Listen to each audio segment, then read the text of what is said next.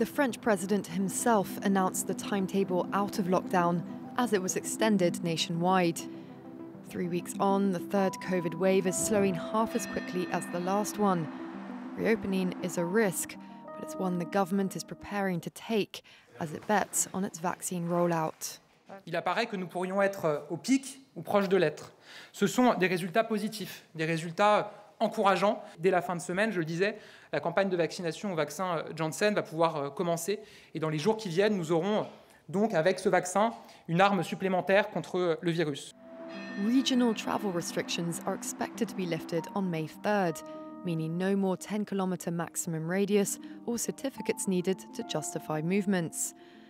The government also intends to allow bars and restaurants to reopen their terraces by the middle of the month and permit some cultural sites to welcome the public again. Schools are also set to reopen from next week.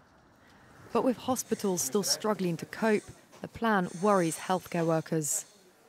Ce n'est pas que ce calendrier me semble prématuré, c'est qu'il me semble totalement déconnecté. Déconnecté de ce qu'on sait de la circulation des virus, du niveau à laquelle on est de la circulation du virus en France. Many details of the government's exit plan remain unknown. Businesses want an idea of the capacity they'll be allowed. There's uncertainty over if or when the 7 p.m. curfew will be lifted and whether restrictions will be eased on a regional basis, given the disparity of rates across the country. Questions still to be decided. Emmanuel Macron will unveil the final calendar a few days before reopening.